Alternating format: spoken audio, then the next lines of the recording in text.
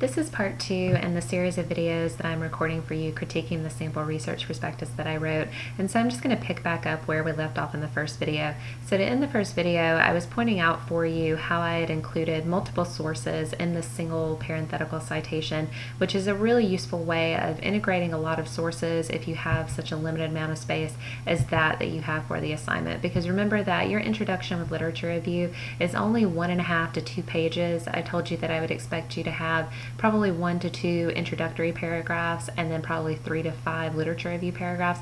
So that's not very much space to integrate all of these sources. And again, remember that even though this is a really condensed version, the literature review part of this paper still has to accomplish the same goals as a regular literature review, as the literature review you wrote for assignment 3. So you really need to be creative and use a variety of ways of getting all of these sources in there in a way that isn't going to slow down the pace of the paper or require you to really go much beyond 1.5 to 2 pages that has been assigned for the introduction with literature review. So picking up where we left off, I've just indicated that there are a lot of studies that show that food insecurity among college students is widespread, both studies that focus on universities throughout the United States as well as other countries. And so what I'm going to do then here is I'm going to give an example of one of those studies that addresses how widespread this is. And so specifically I focused on this study that was looking at 410 students at this university in Hawaii. Now, as I've indicated in the comment in the margin here, this is a good way of really concisely indicating methodology. I know the number of participants, I know the site of the data collection. However, I could actually strengthen this by, instead of saying based on their study, saying based on their survey, right? So you want to look for ways to be really concise when explaining the methodology, but still being as specific as you can. So it's not that what I've written here is bad, but again, I could be more concise so that the reader knows, okay, it was a survey, because the way that I've left it here, the reader doesn't know if it's a survey or some other methodology. So again, that's what I'm doing in this sentence. I'm setting up an example of a study demonstrating how widespread food insecurity is among college students. I'm giving that concise summary of methodology, and then I'm giving this concise explanation of the findings. And again, I do have some direct quotation, but that's because there's not really a way for me to summarize or paraphrase this wording here effectively. So again, in this case, it's fine. So when you're writing your own paper, if you're trying to report on a finding or the methodology, and you really just cannot summarize or paraphrase that, then it's okay to directly quote, but you really need to limit that direct quoting. All right, so as I continue, I then give another example of a study, this Patton Lopez et al. Study. And so what I'm trying to do here is that even though I have really limited space, I do want to be able to give multiple examples of the point that I've set up in the topic sentence. And so, I'm saying studying a comparable number of students, we've got 354 compared to the 410. I'm giving specifics about the site where data were collected. It's a mid-sized rural university in Western Oregon. I specify in this case it was a questionnaire. We know when it was administered. So, you do want to try and have multiple examples of any point that you're making, because this is how we synthesize, right? So even though earlier I highlighted for you the value of being able to list multiple sources in a single parenthetical citation, you still do need to, in some of the content of this literature review at least, you still do need to do this synthesis within the content. So don't only rely on listing multiple sources in a parenthetical citation. So in this sentence, I finish by explaining what the finding was, the major finding, right? And then I've got this sentence here that basically acts as sort of an overview summary to kind of tie this all together. So thus, not only are college students food insecure, but their rates of food insecurity may actually exceed the rates of food insecurity among the general population. Now here what I'm doing is I'm giving the limitations, because remember that just like with assignment 3, that paper that was a literature review, even though this is condensed literature review built in with the intro, you still need to identify gaps, flaws, limitations. So that is what I am doing in this last sentence. I'm indicating that we had imbalanced samples, we had low response rates in some of these studies, and so we can't really generalize the findings because these results may be skewed or in some way impacted.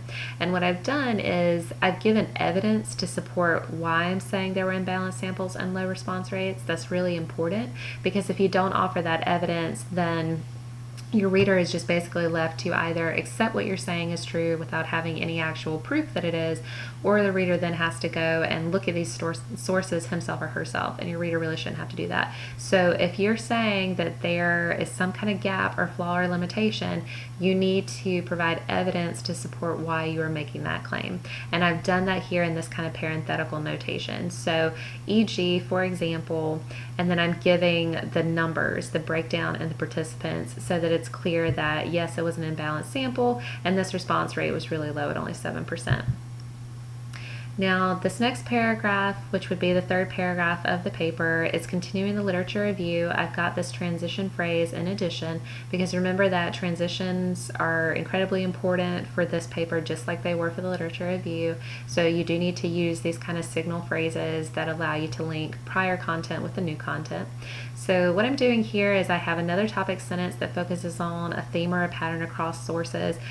This particular paragraph is going to focus on research that has tried to identify the factors that correlate with food insecurity.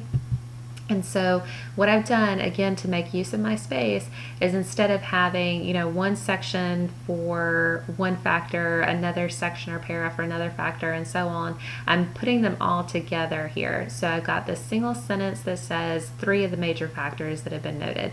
So employment, income, and then race or ethnicity. So what I've done too is you see that I've got parenthetical citations after each factor to indicate which of my sources were examining that factor as a correlation with food insecurity. Okay, so this is another way that I'm blending my synthesis.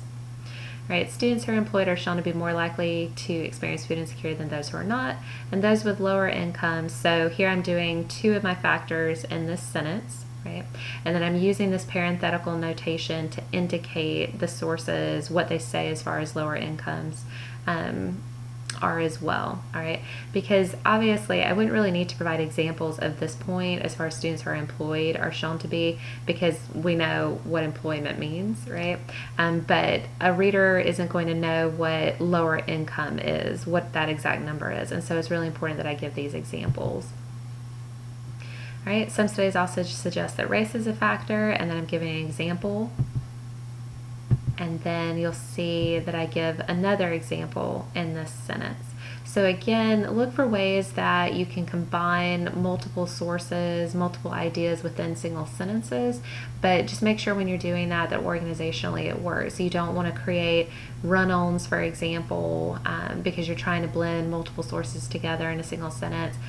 You don't want organizationally for it to look like you're blending things that really just don't make sense together. So this is a great strategy because you have such limited space, but it needs to work. It needs to be effective. If it's not going to be effective to blend multiple sources or ideas together in a single sentence, then separate them out. It's much better for you to take more space and time to discuss your literature than to not do it very well trying to blend a lot together in a short amount of space.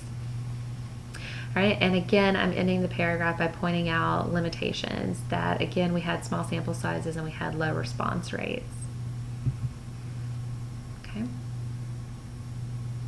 And as I've mentioned in this note here, talking about Gauss-Law's limitations, if you remember from the sample literature review I wrote for you, Gauss-Law's limitations were, for the most part, and maybe in all of the cases, they were discussed in their individual paragraphs. And because of the length of this section, there's just not really room to do that. So I would say that if in your intro literature review you're putting your Gauss-Law's limitations all together, presumably they're going into a single paragraph together. And if that's happening, then my guess would be it's showing up at the end of your intro lit review, so right before you move into the next section of the paper. And organizationally, that may work if you're using that to help transition you into saying, okay, well, I'm designing studies, I'm proposing studies in the following content that attempt to address these Gauss-Law's limitations. So I can see how that would work. However, it may work better for you organizationally to embed these Gauss-Law's limitations in the paragraphs where you discuss the sources, like you're seeing me do in the samples. So, just like with assignment 3, I told you there's really no one way to set up your literature review because it depends so much on your topic and your sources and what you're trying to accomplish in terms of the specific points you want to highlight. There's no one set way to structure this. So what I'm trying to do is just give you suggestions, but again, I don't have a formula formula for you, because there's just not a formula for you to follow. What I would say is that if you're really concerned about your organization, you're always welcome to send me an email, and you can send me the specific section that you're concerned about, and I'll try and give you some feedback if I get that early enough. Now, to end this section, I've got this this paragraph right here, which acts as basically the third paragraph of literature review content. And I'm saying that, you know, we cannot generalize the findings of the limited number of studies that examine the effects of food insecurity on college students either. And I'm using this "we also" transition phrase to link into the prior paragraph. So, you know, I ended here by saying we can't generalize these findings beyond these specific studies because of the small sample sizes and low response rates. And then I'm picking back up with that phrasing to help connect these two. Now, I think that it's a fairly effective transition. It's not the most effective, certainly, and if I had more room to develop this content out, then this probably isn't the way I would quite structure this, but it works well enough. Now, with that said, though, you know, if I had even more time to work on this paper, because I was trying to get this done as quickly as I could for you guys, if I had more time to get this done, again, I probably would change this up a little bit, but it works well enough here. All right, I'm using "such as" to allow me to build in an example, right? Because again, it's really important that you do cite the specific studies, at least some of them, that you're indicating have addressed this particular subtopic. And what I do here is I give two examples. I have Hughes et al., and then I have Frodenberg et al. Study. Okay. Now, one thing about this paragraph, as I tell you in this comment note right here, or this margin comment, excuse me, this paragraph really could be strengthened with a bit more development, because if you look at it, it's a short paragraph. You know, we've got the first sentence here, and then we've got a second sentence. So it's a short paragraph, and probably with, you know, a single sentence added in here, or maybe two sentences added in here, the paragraph would feel a little bit more complete. So it's okay, but it could definitely be better, right? Because at least for me personally, when I read it, it feels like it ends a little too abruptly. And when I was writing this sample for you, because I do try and do this in the samples that I write for you, you know, I'm trying to do a really good job with the sample, but at the same time, I'm trying to do some things that don't work perfectly, because that's the reality of drafting, right? So this is not the first draft of this paper, but it's not the most perfect draft it could be. You know, I could definitely do another round of revisions. So that's why, you know, if you're kind of sitting there like, well, why didn't you just fix this before you gave us the sample? The reason is that I think that you learn not only from looking at something done really well, but also from looking at things that could be improved upon. So I do try in these samples to give you some things, some limitations, some flaws that you can look at, and that are probably things that you may do in your own writing that you can see and just kind of recognize as, oh, okay, this is something that I would work on too in my writing.